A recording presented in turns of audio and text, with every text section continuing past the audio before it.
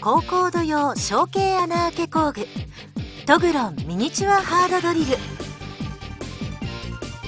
トグロンハードドリルに直径 0.1 から2ミリが新登場。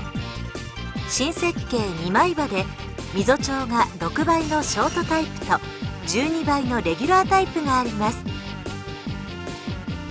世界最小径の高高度用1決め面取り工具トグロンミニチュアハード SP によるドリル1決め加工。トグロンミニチュアハードドリルは従来品に対して約3から10倍の加工速度を可能にしました。 SKD11 HRC60 に穴径 0.9 ミリで深さ 2.7 ミリ、回転数毎分1万回転、送り速度300ミリ、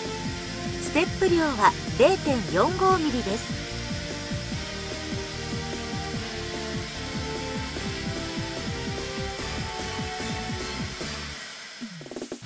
SKH55、HRC65 の排出材に対しても十分に穴あけ加工が可能です。